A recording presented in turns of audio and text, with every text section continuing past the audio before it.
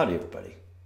I'm going to go over some basics on how LifeFlix interacts and uses files and makes changes to files because I think it can get a little bit complicated, but one of the reasons we invented LifeFlix is so you have an interface for all your files and your catalog is very visual, and so you can see thumbnails and play videos and not have to go onto your computer and kind of look at your files and play them individually from there. The first step, as you probably know at this point if you've imported a tape, when you click import and you name your tape, this tape is Lollipop Tree because my wife made a lollipop tree for my kids. I'm not going to rewind the tape. This name we put in here actually does name your video files, okay?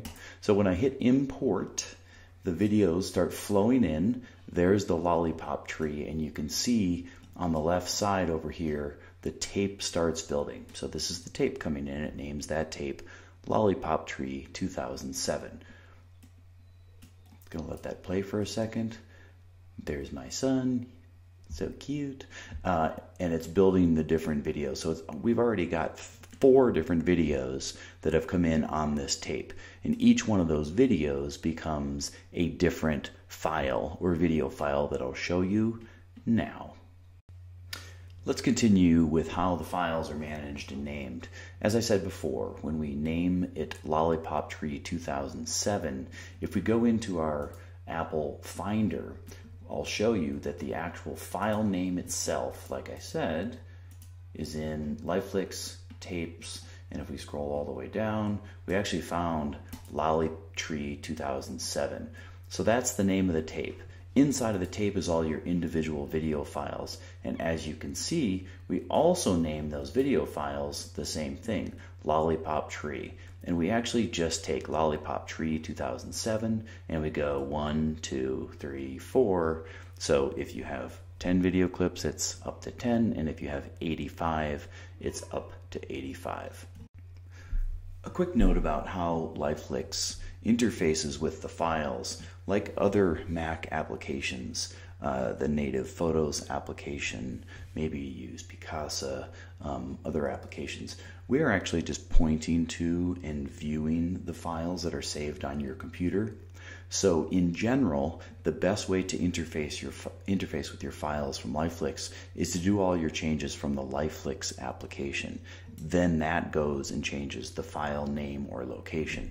If you do change the file location from your Finder, like you move a file from your computer to your hard drive, unfortunately, LifeFlix loses the connection. You'll still have the file, but you just won't be able to see the files anymore from your LifeFlix catalog. Let me show you a few things on how you can use the files and how you can change names, etc. So if I go back into LifeFlix, and I see my tape called Lollipop Tree 2007, I now know that the tape name inside of my files is Lollipop Tree, or my folder is Lollipop Tree 2007. If I click on my scenes, I see I've got 4 video files, all named Lollipop Tree 2007 1, 2007 2, etc. These correspond exactly with the files inside of LifeFlix, inside of your scenes menu. So the first one, I know I'm going over this repetitiously, Lollipop Tree 2007 1 corresponds with this. Okay, so here's where it gets kind of cool. So if you want to change the name of this because your scenes are different than the master name you gave it, you can put in Big Party 2007. And if I basically change that, you can see it changes the file name over here, and that's how you actually change the name inside of LifeFlix, not the file itself. Okay, a couple other things. So let's just say I don't want this file at all. You go in your keyboard, just hit the delete button, and as I hit this delete button, notice that the file over here disappears. Bam, it's gone. Here's a little trick. You can use an undo feature, which is Command Z, or in the file menu, edit menu, undo. And if I undo, that file actually reappears on this side. One quick question I wanted to go over that I just got from a customer. If you're saving to an external hard drive like I am here, you can see I've got my devices, my external hard drive, its little backup and that's on the external drive. If I'm using the external hard drive, it does not save anything on your computer. So if you want to save space on your computer, we're putting all of the files onto your external hard drive. As a final note, I thought it'd be helpful to review the types of compression techniques we use. Both if you don't understand compression and if you do understand compression. This will be a little more basic and for novices.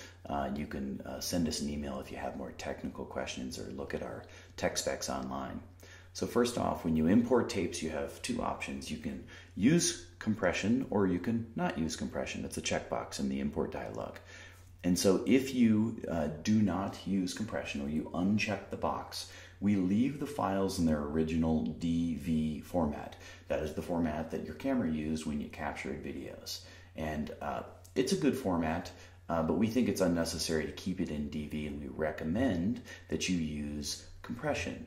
And LifeFlix uses a very modern compression called MPEG-4 or MP4. That is the same compression that YouTube uses. And if you do look at the two videos, the uncompressed or the DV footage and the MP4 footage, you'll see that you won't see a difference. The cool thing is the MP4 video files, the default in LifeFlix is 1/10 the size. So that's about 1 gigabyte per tape imported versus nearly 12 gigabytes per tape imported if you don't use compression. The other small thing is you'll see the files on your computer end in .mov. That is actually a QuickTime wrapper.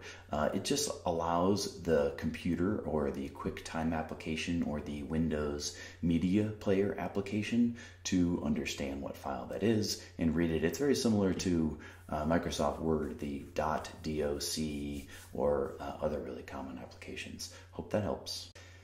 And last not least, of course, there's more information on our website at LifeFlix.com. Thank you.